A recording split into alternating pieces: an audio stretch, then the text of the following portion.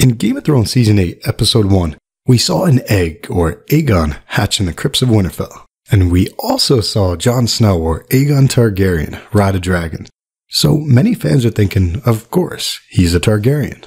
But does that even matter? Do you need to be a Targaryen to bond a dragon? And what percentage Targaryen is Jon Snow anyway?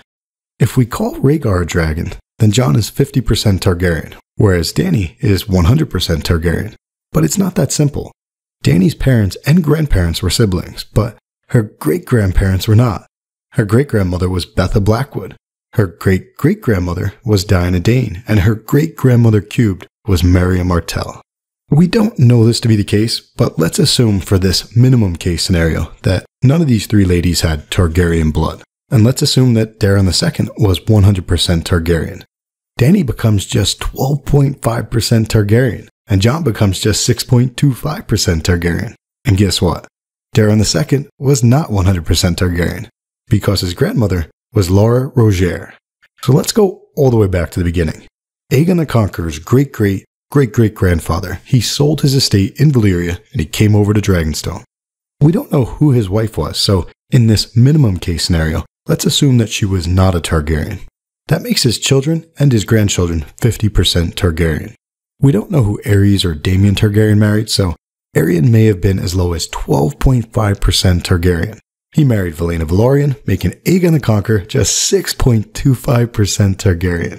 If we go all the way down like this, that makes Dany 0.17% Targaryen, and Jon Snow just 0.09% Targaryen. Pretty low. But here's the thing. Instead of looking at Targaryen blood, let's look at so-called dragon's blood, meaning any family that comes from Valyria. Aenar Targaryen presumably married another Targaryen or someone from Valyria before he moved his family from Valyria to Dragonstone. The Velaryons are another Valyrian family, so all of these characters in the tree have so-called dragon's blood. Laura Roger is from Lys, or Lys as you guys like to say, and those families originate from Valyria. I'll even include Diana Dane as having dragon's blood since the Danes have dark blue or even purple eyes, like Valyrians. Now, George R. R. Martin has said that House Dane does not originate from Valyria, because they're a lot older, but they may have a common ancestor to the Valyrians, possibly people from Ashai Beyond the Shadow. But basically, this is a very lenient interpretation of dragon's blood, since I'm not only assuming that the Danes have dragon's blood, but I'm also putting people like Laura and Diana as 100% dragon's blood, when they would be significantly less if any of their ancestors married someone without dragon's blood. But that's fine. This is the max dragon's blood scenario. Let's also assume that Aegon the Conqueror's grandmother and great-grandmother were 100% dragon's blood. This brings Dany up to 34% dragon's blood and Jon to 17%. Still less than 50% for both of them. And this was the extreme example. The truth lies somewhere in between, more than likely closer to the lesser of the two. The point I want to get at is that Jon Snow is not 50% dragon. No matter how you slice it, he's less than 50%. And most likely, it's irrelevant anyway. Most likely, there is nothing special about king's blood or dragon's blood. It's a myth related to the concept of power resides where men believe it resides. It's a trick. If you did not know this, in the books, Melisandre chats with Davos on the side and she's like, "Hey bud, if you want to make a shadow baby, come to my chamber one night. I could give you pleasure such as you have never known.